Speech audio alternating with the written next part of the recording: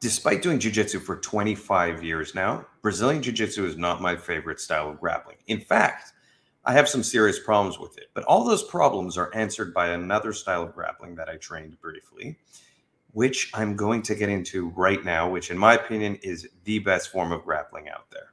So stay tuned, because this video is on catch as can wrestling.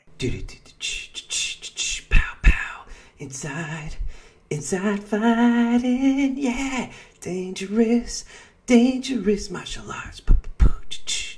Pow pow, ooh ah.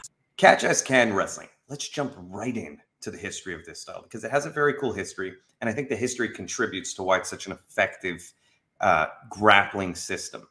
And when I say effective grappling system, from my personal perspective, I don't necessarily mean for sport grappling. I mean for self-defense or, sport MMA based, where there's actual strikes or there's a need to finish someone quickly. Catch as can has some very unique properties to it. So the history of catch as can wrestling is somewhat lost. There's a lot of different accounts from what I researched. If someone out there wants to debate this, that's fine. But what I did find is that there's this guy, John Graham Chambers, who started popularizing it in the UK in the 1800s, early 1800s. And as it became popular, it eventually came to the United States. And he's the one who introduced the new rule sets. Catch as can pretty much means catch whatever submission you can.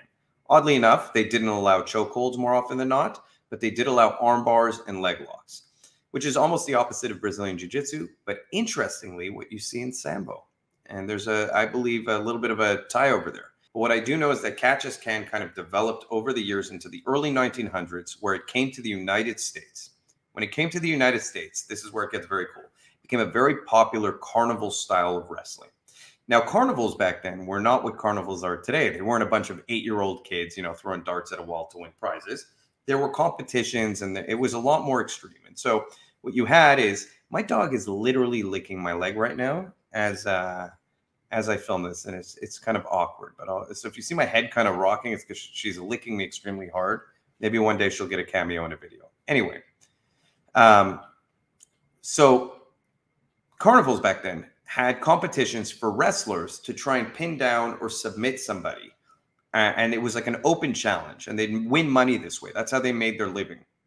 Now, if you look at that, pinning someone down could often be debated. They could say, oh, the carnival cheated, they were biased. It's also a lot harder to just hold someone down than to get them to submit. And when someone submits, it's not debatable. If someone's screaming out in pain to stop, then you won the match. And it would also end it quicker.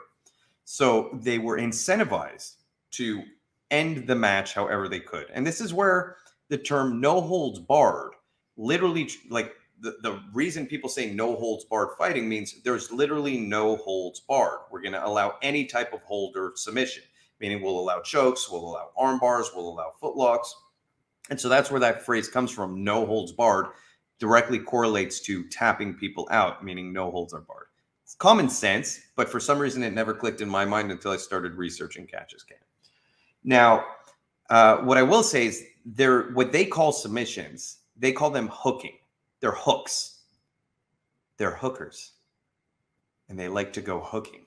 Anyway, a hook is pretty much the exact same thing as a submission. The difference in mentality is that it's applied very quickly and very aggressively. And that's a fundamental difference as opposed to jiu-jitsu.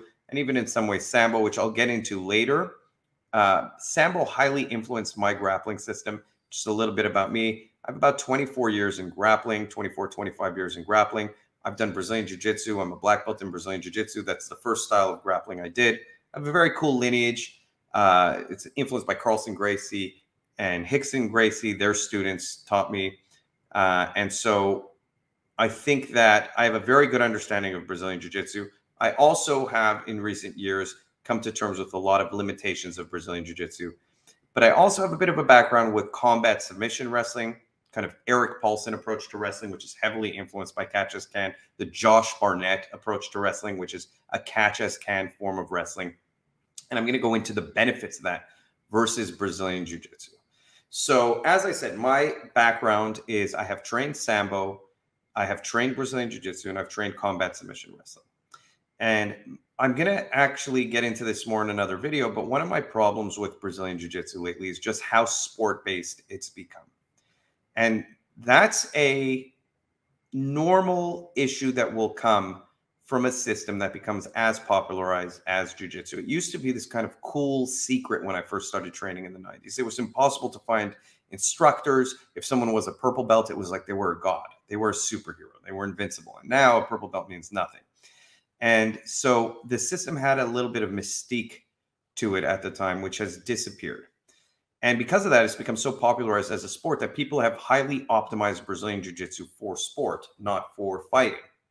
And again, the purpose of a system and how effective it is for street fighting will be influenced by how people are practicing that system. And in Brazilian jiu-jitsu, because the nature of jiu-jitsu itself is very intellectual, it's very chess. You take your time, you look for submissions, but you get very technical, very into the body mechanics, very into the movement, and like 15 steps ahead. Now that's wonderful, but that doesn't always translate to a self-defense situation. I have always said that 95 to 99% of what you need in jiu-jitsu for a street fight, you should know by blue belt. Everything after that, everything blue belt plus, if you're a good blue belt, after that, what you're learning is to beat other people who do jiu-jitsu. So by the time you're a purple belt, you're optimized at beating a purple belt, hopefully a brown belt in Brazilian jiu-jitsu. You're optimized at brown belt to hopefully start attacking black belts and brown belts, and definitely what purple belts and below. So there's this kind of trend where in jiu-jitsu, you optimize your system as you get better to beat other people in jiu-jitsu. But sometimes that comes at the compromise of no longer using a closed guard with an overhook and being tight, but inverting onto your neck. And you can't do that on concrete, or going for submissions that are a lot more dangerous and guards that are a lot more complex. When you're a little bit more beginner, you're more fundamental in nature. You keep a closed guard, butterfly guard, overhooks, cross collar, sleeve grip. And these are fundamental grips that are more applicable to a self-defense situation. Okay, I've gone on my jiu-jitsu rant. There's a lot of problems with Brazilian jiu-jitsu. Because of the nature of catch-as-can, having to finish people quickly. And again, this is something that translates, you see it in judo on the ground and you see it in sambo on the ground. They don't spend 25 minutes of a match on the ground. There's no super fights where 20 minutes are spent just seeking for a submission. In catch-as-can, you had to finish people quickly. You had to finish them aggressively. And the nature, again, of a submission was to rip the joint, to hurt the person. It incentivizes a more self-defense based approach to wrestling. Another thing about catch-as-can, which is fantastic, that's lacking in Brazilian jiu-jitsu, is it's wrestling. And wrestling focuses heavily on takedowns. And it's a huge part of catch-as-can wrestling. It's equally as important as what you do on the ground. And again, in Brazilian jiu-jitsu, the biggest problem I have with jiu-jitsu nowadays is the complete denial of takedowns. And I understand takedowns get you injured. I tore my ACL and my meniscus and my hamstring all at once. They ripped, oddly enough, in a sambo tournament on a takedown. And so there is a fear there for sure for a lot of people. I don't want to hurt my knees. I don't want to hurt my shoulders. And that's where you get injured on takedowns. But it's a fundamental part of fighting, and there are ways to train it safe. Another thing about Brazilian jiu-jitsu versus catch-as-can wrestling is that if you look at the nature of jiu-jitsu, people have always told this to me, jiu-jitsu is 20% strength, 80% technique. In other words, if you think about it, strength plays a huge part. I'm not one of these proponents of anyone can beat anyone of any size, but if you look how people roll or how they spar, they don't spar 100% of the time. What they're doing is if they're good, they're again treating it like a chess match, and they're not putting as much effort in. They're preserving energy because you might spend 25 minutes on the ground with this person. And so that is a more fluid, more constant and slow. And jiu-jitsu can be fast, but it's not as energy as if you look at a wrestling match. Wrestling matches are 80% strength and conditioning, 20% technique. And I know there's going to be wrestlers who are pissed at me for saying that, but wrestling is very, very technical, but it's more explosive in nature. It's more aggressive in nature. And catch-as-can has that mentality where it's takedown, submit, clinch up, takedown, submit. It's aggressive. And I think that's super important and something that's lacking a lot of the times nowadays. And it's also why a lot of jiu-jitsu tournaments are not exciting to the mainstream, because you see guys sitting there like going into guard, not to put down someone like a Mikey Musumeci. He's an incredible grappler. But even Gordon Ryan, they all just kind of sit there. And his last fight with Nicky Rod, where you just it was a 20-minute just sitting there going for a leg lock and Nicky defending and then getting the toe hold on.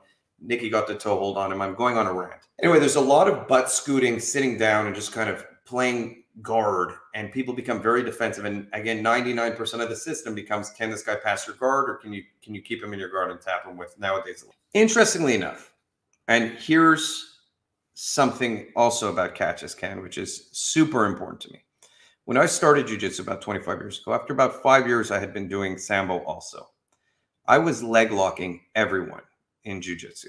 They just didn't seem to want to touch leg locks 20 years ago. It's very hard to convince people to roll with leg locks. And when they rolled with them, they didn't know what they were doing.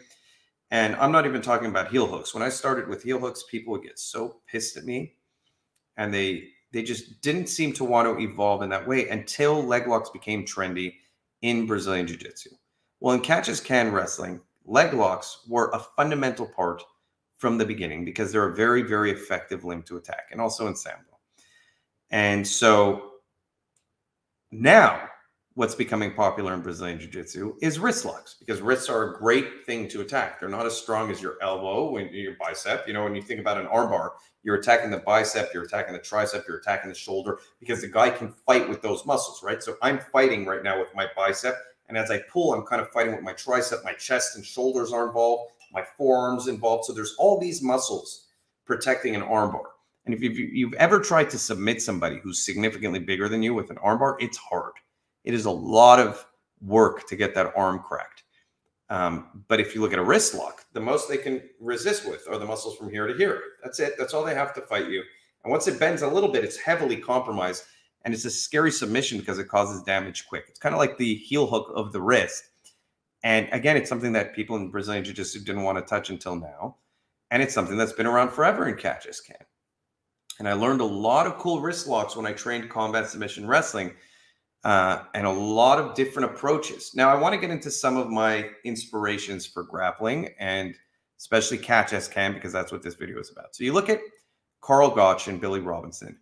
They popularized catch as can wrestling throughout Japan and the United States. And those fighters that they created, the Shinya Aokis, the Sakurabas, the Barnetts, Josh Barnett, there's such amazing fighters that came out of these camps, and tough dudes. And actually they were, Kazushi Sakuraba was the answer to jiu-jitsu early on in those early MMA fights. He was the Gracie killer.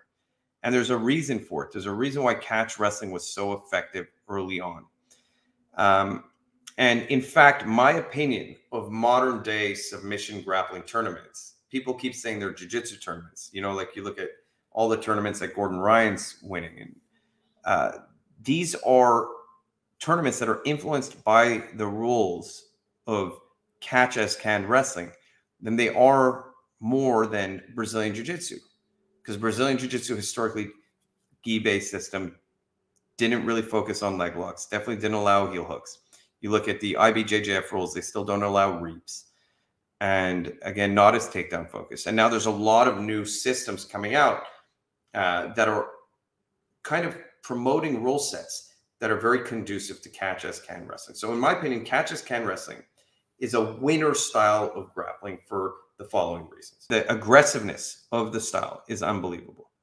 It allows you to have a focal point of going from A to Z, which is I'm going to start on my feet, I'm going to take you down, and I'm going to finish you quickly, because it comes from those carnival approach to having to finish multiple fighters in a day quickly. The whole hooking approach to fighting, which is do the submission aggressively, quickly, make them scream, and it's done. Number two, it focuses on submissions that are very, very strong for the person attacking and weak for the person defending. And this has been my approach to jiu-jitsu, to grappling, ever since I actually watched, and as much as people want to bash this guy, I watched the old Tony Kashini, I don't know how to say his last name. He's got these instructional videos. And if you're a beginner in Brazilian jiu-jitsu or just getting into grappling, they're worth watching. People bash this guy. They say he's a fake, but his understanding of body mechanics and of kind of applying pressure and all these things he does are fantastic, in my opinion. And it kind of changed the way I saw jiu-jitsu early on. And again, he does, like, for an example, he doesn't do an Americana attacking by grabbing the wrist. He grabs, if the wrist is here, he's grabbing it and turning it out this way. Now, if you look, my arm naturally will come down. If I take your wrist and I do this, it naturally comes down. See? He does it this way. It's just hard to show on camera, so I went that way. But he goes like this. In other words, the wrist makes the arm move. It makes it much harder to defend. If I'm here and you try and pull my arm down, I'm strong. But if you take my wrist and do this, I can't even use my arm to defend you anymore. That's a catch principle, right? Do it to yourself, or get a friend to just turn your wrist out and try and fight your arm, and they'll slowly take it down. And I'll actually do a video on this. It's one of the first things I teach people is how to, from side control, from knee on belly, how to really kind of pin people down. And it's a catch approach to fighting. And I love that they use smaller joint manipulation to control the bigger parts of the body. The other thing I love about it, again, like I said, is it's very takedown oriented. It's a wrestling 80-20 approach. And, you know, take people down, submit them on the ground. But you need that first step, which is the takedown. And again, I love that they are not blind to the idea of striking being part of the system. Because that's something that's sorely lacking in a lot of jiu-jitsu schools nowadays, where it's become so sport-oriented that your positions don't take into account that someone can hit you here, right? Like you're inverting, going for like an inverted triangle, and the guy could just start punching you in the head, just dropping punches down to your head. If you're training that way, and Ryan Hall said, you know, do you think I would really do that in a fight? If you're training that way every day, day in, day out, to beat guys who are amazing at jiu-jitsu, then that will be your instinct, because you're training it to become instinct. That's the only way you're going to beat people who are that good at jiu-jitsu. But you're compromising, again, what you'll do in a real fight to do that. You're on concrete in a real fight. And there's people punching you in the head in a real fight. And catch kind of understands that. And if you look at the positions there, they're more fundamental. And my last thing that I will say about catch wrestling, which I love, is that they see submissions from everywhere. They don't care if they're on the bottom or the top. They are submission. I'm going to say this, and I know I'm going to get flack for it. The saying in jiu-jitsu was always position before submission. You look at guys like Jean-Jacques Machado, who's a big influence of mine. I got my brown belt from Gary Padilla, who's under Jean-Jacques. Jean-Jacques Machado has a machine gun approach. He chains submission together. And chaining is a catch principle. They believe in keep trying to submit. You get rolled onto your back, continue with the submission, go to the next submission. That will open up your opportunities to get better position. And that's something that I love about catch wrestling. So in my opinion, catch wrestling covers so many valuable aspects, and it's no-gi. And for street self-defense, sorry, I went on one more, but no-gi for street self-defense is, in my opinion, a better way to train. Sambo is an unbelievable system. There's so many similarities between Sambo and catch wrestling. But I will say that I find training without the gi will prepare you for more situations than being dependent on it, because you won't always have someone wearing a jacket. And so train for the worst case scenario, which is your no holds barred techniques will work regardless of what the person is wearing. You don't want to have to think of, what do I grip in this moment? And that's my video. I hope you liked this video. I hope you subscribe to the channel, and I hope you share this video. Thanks so much for watching.